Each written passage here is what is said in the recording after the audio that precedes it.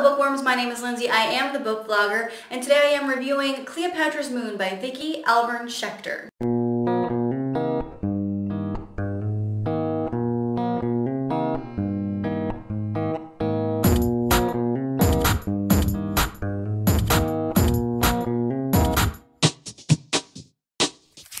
This book is about Cleopatra's daughter and the fall of their family. Cleopatra's daughter is named Cleopatra Selene. The story begins with the death of a family member when she's 16. It jumps back to the age 7, and then it kind of works up until you reach the end of the book when she meets 16 again. This book is terribly, terribly heartbreaking. The whole time you're reading it, especially in the beginning, you have this big sense of foreboding. You know what's going to happen to this story, so every moment that this happens, the hope that the character has, you feel sorry for her and you feel so bad because you know that this is just a terrible thing that happens. On many occasions, I cried. I felt like it was my mother who died. I felt like it was my family and my life that was falling apart around me. This is not an action book, and yet I still really liked it. I enjoyed this story. I was interested the whole time. I was eager to pick the book back up. Every time I put it down, I caught myself thinking about the characters when I wasn't reading. Predictability, this is not really a category that works for this book because it is based on history, so you know where it's going to go anyway. The in-between stuff you don't really know about, and I didn't really expect anything that happened as far as the small things go, but the overall ending and that sort of thing, I mean, you're supposed to know what happens in the story. So gore, there is definitely gore in this book. Mostly the gore is from animal violence. This does take place in a time when animal sacrifice was a normal thing in society. You did this for the gods and for protection and that sort of thing. Does she go into the nitty-gritty details? No, not so much. But she does use the words sweet metallic blood or sweet metallic scent blood on many occasions in the book. She used it so many times I actually wondered if she realized she kept repeating the same set of words. There is also a scene where the main character is like carrying around the dead head of a dog, and she doesn't, like I said, she doesn't go into too much detail about it. She could have been extremely more nasty with describing it, but my head kind of filled in the nastiness on its own. So as far as violence and gore towards humans, there isn't that much. They talk about rape, but it never actually happens. They pretty much keep the human violence out of the story. You know what's going on, but you don't have to actually witness most of it. Sex? Yes and no. It's a normal part of life in this society. Nudity is kind of common. People have casual sex.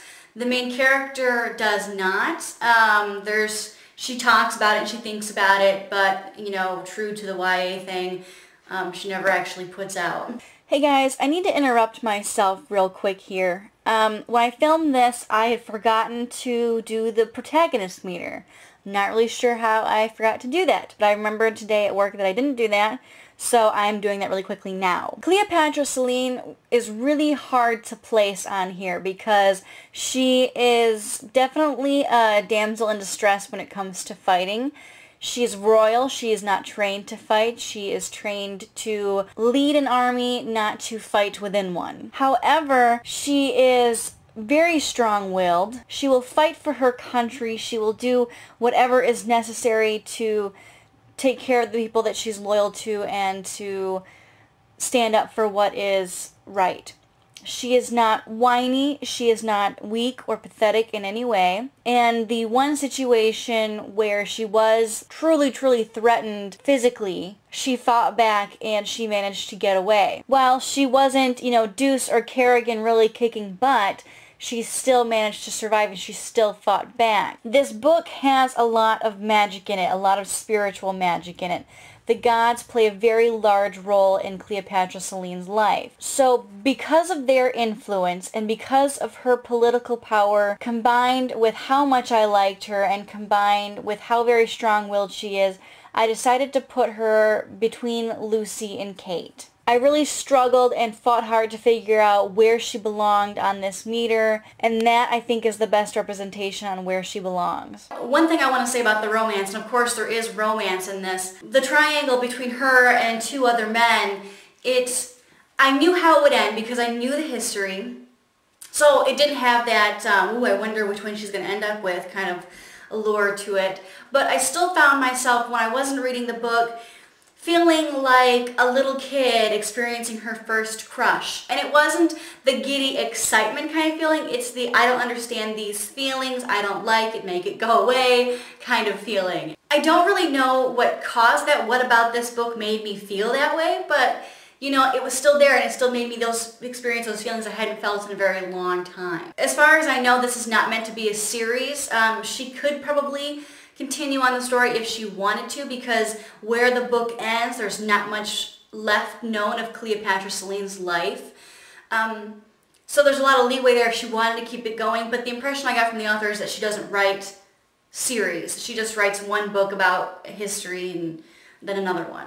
Okay, so now I'll go ahead and read from the book. It's a nice paragraph that's not sad, and it's one of the few really happy and exciting moments in the book, so I thought it'd be a good one to share with you guys. I had never seen my beloved city so packed. By the tens of thousands, Alexandrians and Egyptians flooded the wide avenues and byways, desperate to catch a glimpse of us or of father on his parade route. The richest of the noble Greek families sat on tiered benches in the square before us, while tradesmen, merchants, and the poor filled into the streets, squirming and jostling for position. Some even shimmied up trees, climbed onto the shoulders of statues of my ancestors, and scrambled to the tops of pediments and roofs to get a better view of us. The roar of the crowd as my father approached in his chariot sounded like waves crashing against the rocks on Pharaoh's Island, home of our great lighthouse. When Tata climbed onto the dais to join us, his golden armor gleaming, his face soaked with sweat but shining with joy, he looked like a god, the god of war.